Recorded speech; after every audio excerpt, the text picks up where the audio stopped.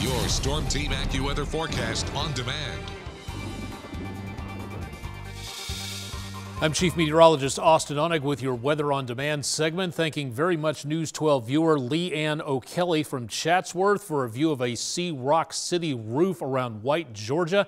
That's our Langley Roofing weather window picture of the day. If you got pictures, we'd love to show them, but you have to send them in for us to do that. Email them to us, drop them to our social media pages, or head to our website, WDEF.com/photos for more. The big picture is showing high pressure escorting in more moisture from off the Atlantic, but a lot more of it coming in from the southwest off the Gulf. We do have a few showers in southern middle Tennessee, west of Huntsville, down toward about Mobile. None of that's going to be affecting us, but over the next couple of days, we might pick up a little bit more moisture before our next cold front arrives. This one going to be dropping our temperatures into the weekend and making things very much on the comfortable side. For the first time in a long time, we have an extended period of expecting below normal temperatures.